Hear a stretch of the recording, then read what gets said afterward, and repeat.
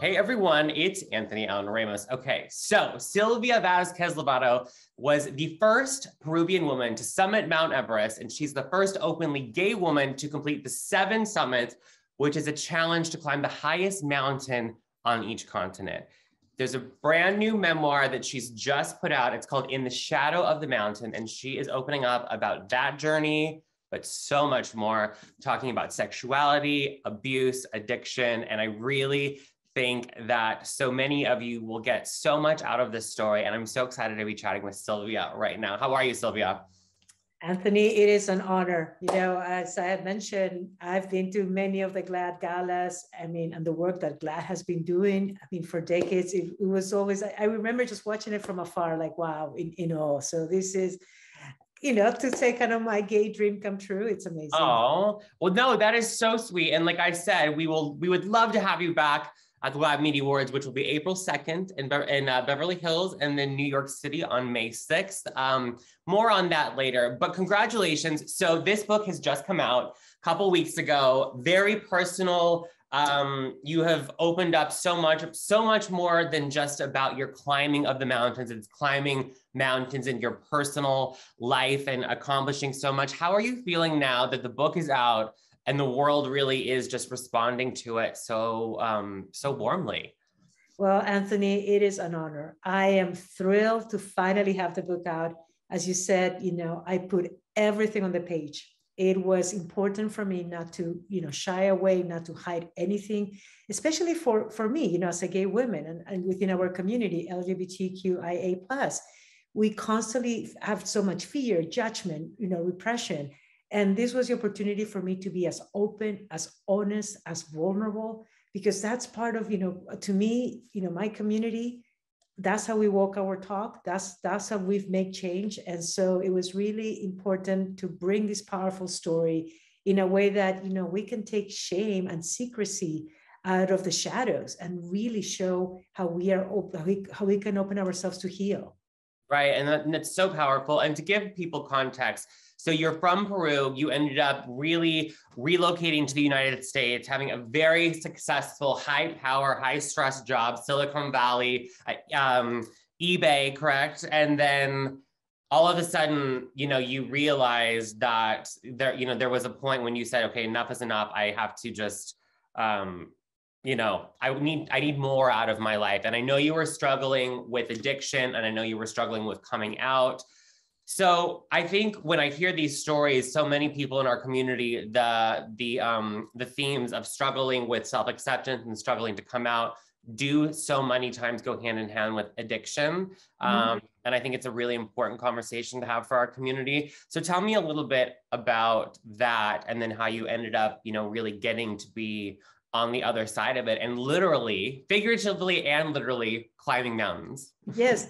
And thank you for bringing this up. I mean, part of what it is an honor to be speaking with GLAAD and all the work that, you know, that GLAAD does for our community is still, you know, I mean, our acceptance worldwide is limited. And so for me personally, you know, growing up, especially my mother, and people will be able to see that in the book, you know, really just have, you know, was homophobe. And she would be like, you know, gay men, maybe, but even lesbians, oh my God, that would be like the worst thing. And so, you know, you don't want to disappoint your parents. And yet when I started realizing that, wow, I mean, I think I'm gay. I mean, I actually, and I have a very funny scene in the book. I was scheduled to move to New York City after college. I was having this kind of my very first relationship at the university. And we had decided like, let's move to New York after. And I came to say goodbye to my family who was living in San Francisco, and it was during Gay Pride. And I saw Gay Pride out loud proud, and that convinced me. I'm like, I need to be where that is. Yeah. And so I forgo. I mean, if I would have seen Gay Pride in New York City, who knows? I mean, I think it was a different date, but it literally, it just what really stood out for me was a sense of inclusion. And so that was kind of the exploration, but because my family wasn't supportive at the time, you know, it started. I mean, I won't say that I became an alcoholic because I was gay. I think the trauma of my experience was catching up to me, like the trauma of my abuse. And I started finding solace in drinking. And so then, when my family wasn't being accepting, I think it also kind of was like, well, if I want to explore this double life and secrecy, in order for me to give myself strength, will be continuing drinking. And so, at one point, kind of hiding who I was and really not being open to deal with my trauma is what led me to a self-destructive path. And it also didn't help that I was working for an alcohol company. I was working for Sky Vodka, which became Campari. So, I mean, when you add all those different elements, I became my own self-destructive force. And it was until I hit rock bottom, and I talk openly in the book, I was even arrested, DUI, sent to jail. That wasn't stopping me. It was when my youngest brother found me kind of drowning on my own puke at the entrance of my home, that was the biggest shame, to have my family witnessing me, because everything else I was able to control it. I had my, double personality. And that's when I asked for help. I asked my mother, I need help. And she had me going down to Peru. And we did a powerful healing session of ayahuasca. And it was on that session that I saw my little inner girl, who unfortunately had to endure so much of the abuse. And then I saw myself as an adult, and we reconnected. And on that moment, we became whole. And that actually, and I will never forget just the emotion and the feeling. And as that was happening, there was a rumbling and mountains formed around us. And then my little girl pulled my hand and started taking me walking into mountains. So that is what really started me on this journey. It wasn't that, I was doing this when I was young. No, it was just simply this vision.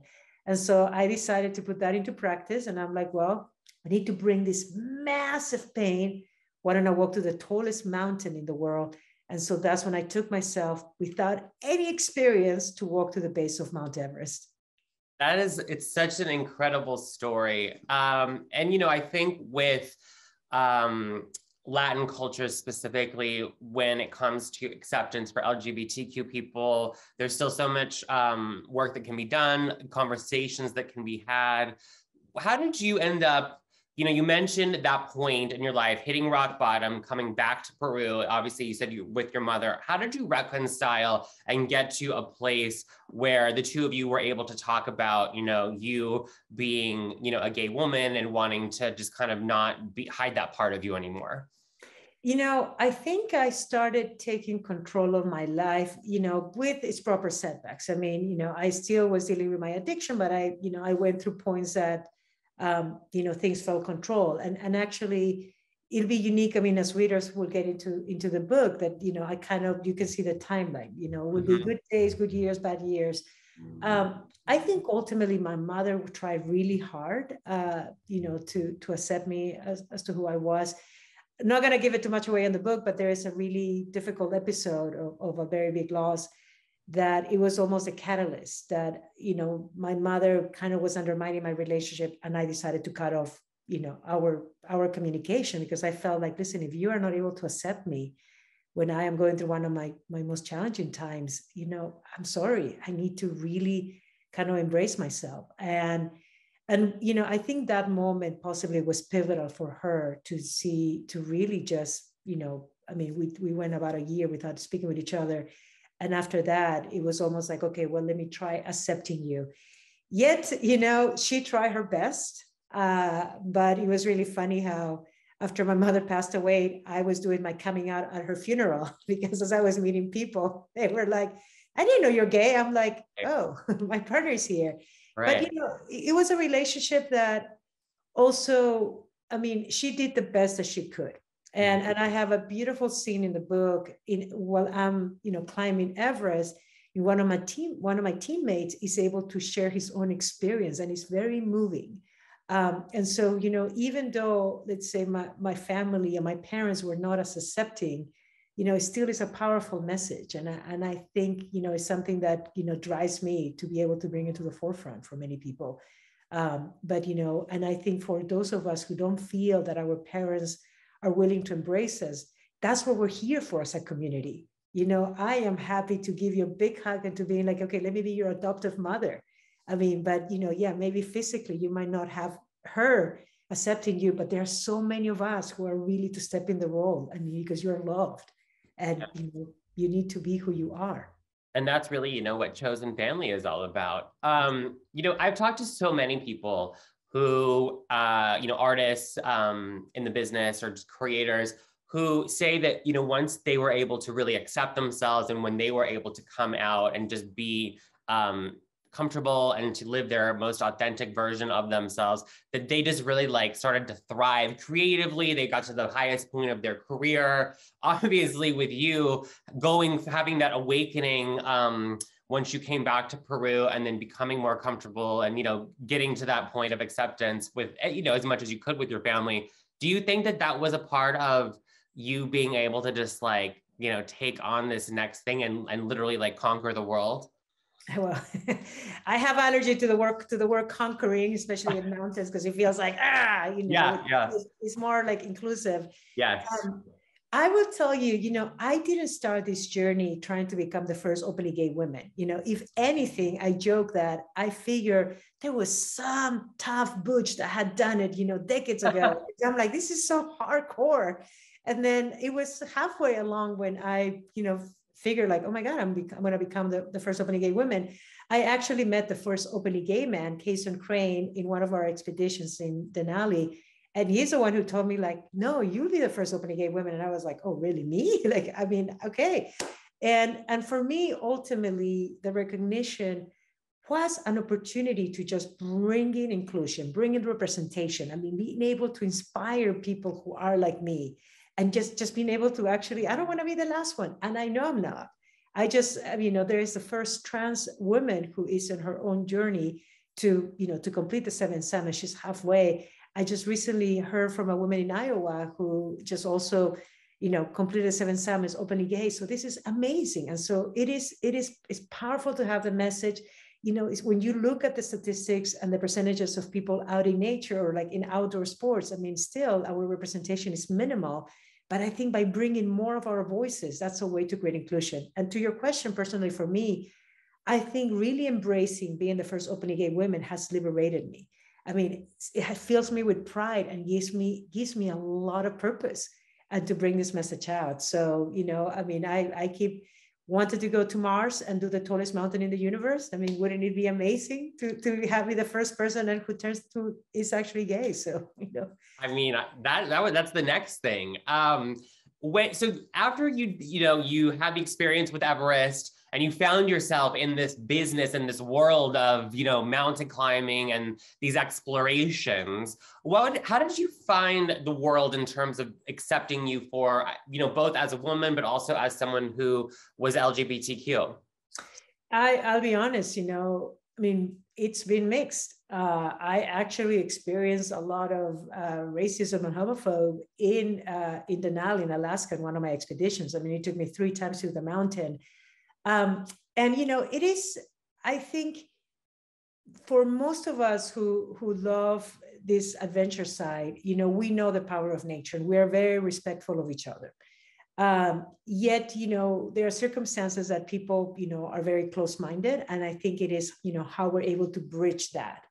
I don't think it should be a deterrent. Fear, it is possibly kind of the biggest deterrent, and it is actually just in our heads. But for the most part, most people who are in the outdoor world tend to be supportive because they know nature doesn't discriminate. And so, I've gone through the experiences, but, I'm always here to be a guide to anybody who's interested to, be able to point them into the best community, how to join. So to know that they're not alone if they want to, get more into it. There are different organizations that keep developing more in the outdoor industry for LGBTQIA+. So it's more of us kind of, being able to get out there, to feel the power, to just see everything that we're going to gain by being in nature. And it is so transformative. It just can only makes us, stronger. I love that. I know. I think nature, I've never thought of, doing the things that you have done, but I did actually at the beginning of the year say, I need to be more in tune. I want to be outside more. I need to just be a little bit not, you know, it's so easy, especially now everyone's working from home, just to be in your house all day long and never actually like step out and breathe the fresh air. So it's a good reminder. I mean, were you gonna get, and I was quickly going to say, I mean, and you were Yeah. just based on what you just said. I mean, I feel in the pandemic, you know, we all have been on this box, and, you know, and we all have adapted and we all have made the best out of it. But the beauty about putting yourself in nature, and especially when unobstructed views, you're going to get, besides any beautiful healing, you're also going to get awe. And awe is so powerful as inspirational. And it can just, you know, feed you with anything you want. And that is something massive that usually you don't get all, you know, when we're in our little boxes. So that's another beautiful plus. So this book, you know, your memoir has just come out a couple of weeks ago, but prior to that, long before it was even published, Selena Gomez, you know, you basically came on board and said, I want to play you in this story. I want it to be a film. Tell me about that process, because I think when it comes to strong, you know, young Latina women, I mean, Selena Gomez, I mean, can't get much bigger and better than that, right? Yes, it is a true dream come true, to be honest. I mean, I joke, it's my gay Cinderella moment, like, oh my God, it's incredible.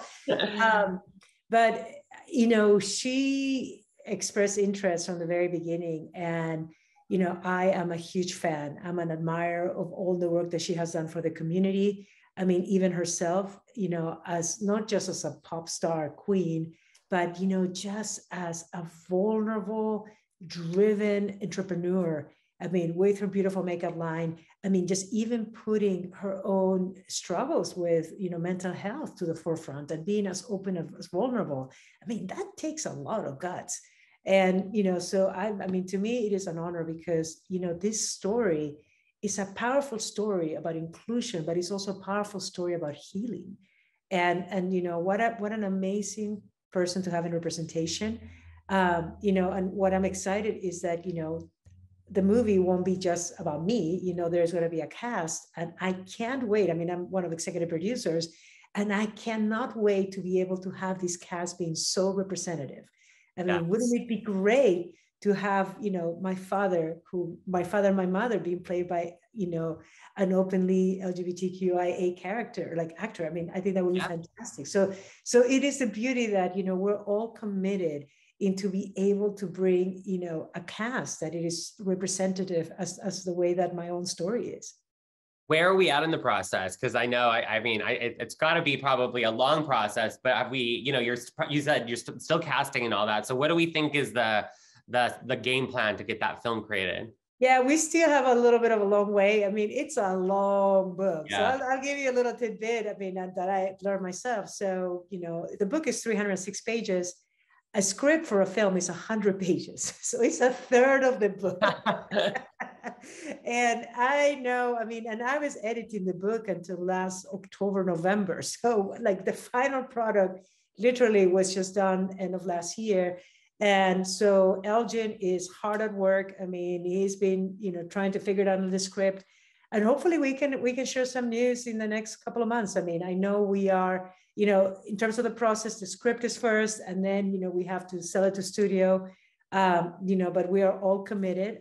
So I know it'll take a little bit of time, but also, you know, it's such an opportunity, you know, as you were mentioning, you know, as a Latina character who is doing something amazing, healing and empowering, as a powerful message of inclusion. You know, it's not something that, okay, you know what, let's do this right away. I mean, we want to make sure that we have something that is lasting, that it is inspiring, that it is moving. So, you know, so we want to make it, we want to do it right. And I know now that the book is out, people can see the story. It would be amazing to, like, I would love to hear from readers, like, you know, what scene that really jumps to them and they will feel like, oh my God, this is so cinematic. I mean, the book on its own, I mean, it's, you're talking to go to the mother of the world. It's incredibly cinematic, but it would be fun to hear from readers, like, you know, what they would want to see. Well, you know what? Put it in the comments, everyone. If you've read the book, or if you're reading the book, and there's something that you think would be a really impactful part, let us know. I mean, this will be up on all of our channels. What is next for you? I mean, obviously the film is next, but I mean, I feel like, letting the world in on your story with this book has got to have been an amazing process, but probably a very deep one. But what do you want to do next? Definitely go to Mars. I mean, I'm putting it out there. I mean, I would love to bring my big, it would be amazing to get on a pink spaceship, or like just have the flags. I think it would be epic, but more realistic, at least space. But personally for me, I am supposed to be heading to the North Pole in April. It's managed by the Russians, but we've seen some of the political instability over there. So we're hearing that. I am in conversations, to also figure out, next steps for me to get more of a public role. I mean, right now we also with so many streamers, there's opportunity. So, trying to see, okay, well, could we develop a TV show or something? So we're just early talks of a lot of these different things. I call myself a messenger of the mountain. So whatever platform I can get to try to bring, as many, especially my community, because we are fierce. We just have so much strength inside of us. It is exciting. So I'll likely be a little bit busy. Things are opening up. So starting some of the book tours, but yeah, I mean, I'm committed to this beautiful platform, and yeah, I'm just here to convince and to bring as many, loud and proud over. Listen, however you need us, we can help you. We are here to support. I would love to see you in every sort of media, film, television. We got the book and beyond. But everyone, just a reminder, In the Shadow of the Mountain, right here, everyone. You can get your copy. It's available right now. You can buy it online. You can, bookstores. I mean, local bookstores have it. I know, we love that. We love to support the local bookstores. And I still do love to read. It's great to listen to them too, audio, but I think I love to just kind of have the actual book in hand. Yes. But Silvia, you're such an inspiration. Thank you so much for the time. And hopefully we'll see you in Mars in April or something like that. North Pole in April. That's right. Yeah. Thank you, Anthony, and thank you, GLAAD, for all the support. Thank you for all the hard work that you're doing. And, I am here to be in service in any way. Thank you.